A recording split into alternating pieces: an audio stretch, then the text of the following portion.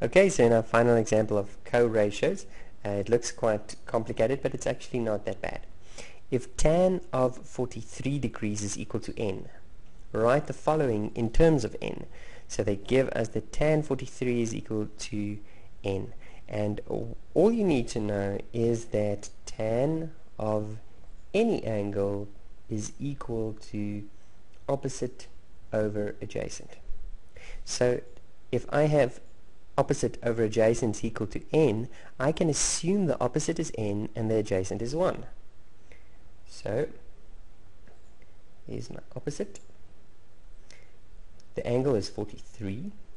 Doesn't really matter what the angle is. It could have been anything. Okay, opposite is n and adjacent is 1.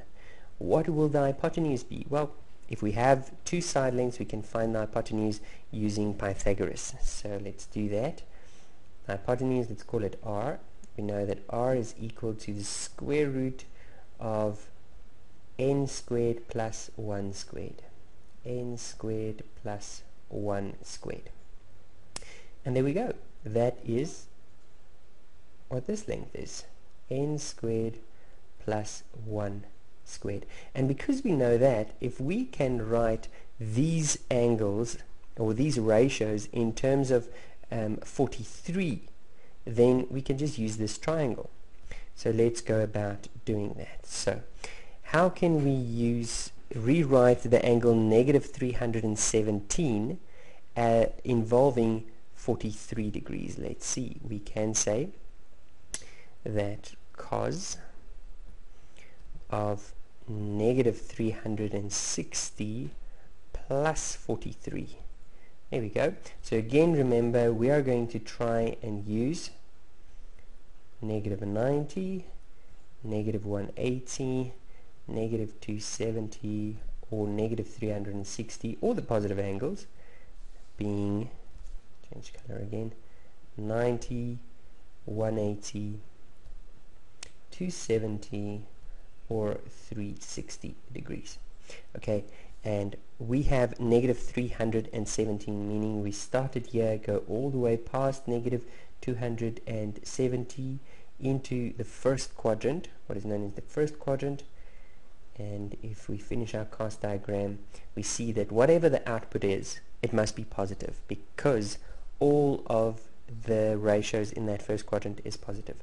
So we can express it as negative 360 plus, because we are going back in the positive direction, plus 43, and you can test this. Negative 360 plus 43 is indeed negative 317, so that this one simplifies to be cos of 43 degrees.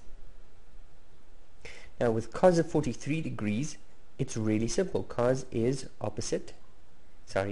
adjacent over hypotenuse.